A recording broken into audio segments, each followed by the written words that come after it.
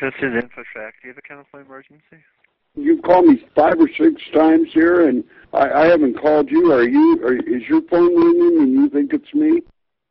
No, sir. What's going on? There's a crank caller that's calling on Skype, and he's calling our emergency line, which we are in Florida, and he's connecting us with people that, for some reason, don't involve everybody else. He's crank calling people is what he's doing.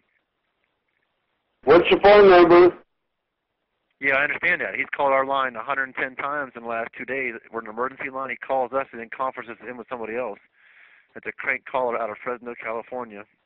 Called about 50 times yesterday, so. Yeah, he called our emergency line several times over the last 2 weeks and tied everything up. And what he does, he calls us and then brings somebody else on the phone. He calls 2 people at the same time.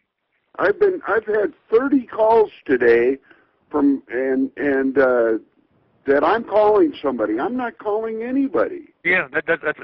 That's exactly what he's doing to us. He's doing the same thing to us too. Like I said, we're an emergency 911 center in Florida. He's doing the same thing to us.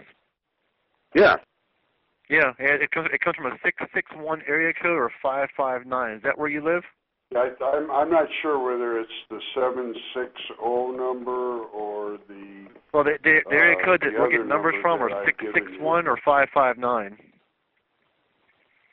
Yeah, we've already filed police reports, and we've filed police reports, and trying to get the police department. Wow. Yeah, it's been going on for about 2 weeks now. Well, good night. It happens like all day and all night. Okay.